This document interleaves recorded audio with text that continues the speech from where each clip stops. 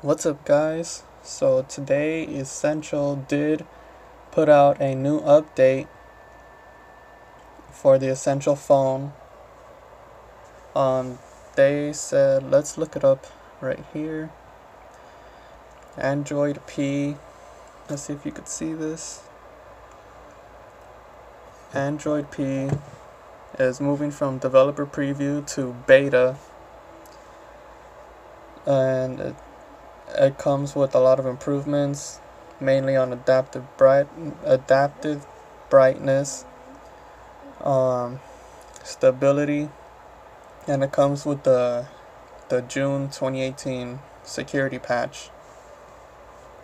So I did tell you guys I was on the first developer preview, and I flashed it back to 8.1 Oreo, and then once developer preview 2 came out, I switched back to it because the first developer preview gave me problems with receiving phone calls.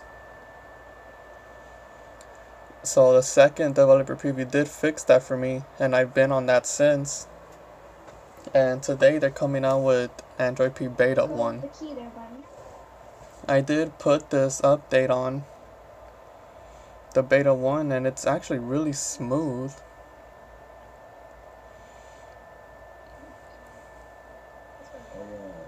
This is how we know that it's close to the finished product for the update. I noticed some of the icons are actually rounded by default now. So this is pretty cool. I guess we can look forward to seeing the actual finished Android P once it gets announced and released. The Essential phone will be one of the first ones to get it.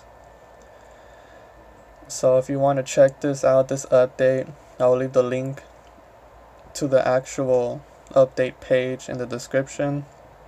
Check it out. You just have to update it from your computer with ADB.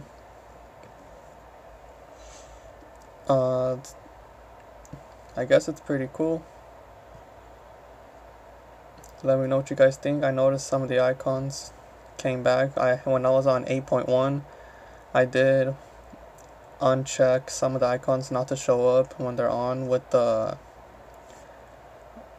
I forgot what that setting's called, when you hold down on the settings gear and it gives you the options. They wouldn't show back up on the last update, but on this one now they all show up. So this is pretty cool. Let me show you guys real quick. So if we go down here,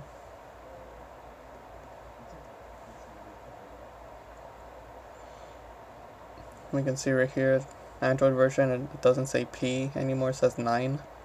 Android security patch level June 5th. So that's pretty cool. Check it out down below if you guys want to probably use it or see what it has, if it shows more.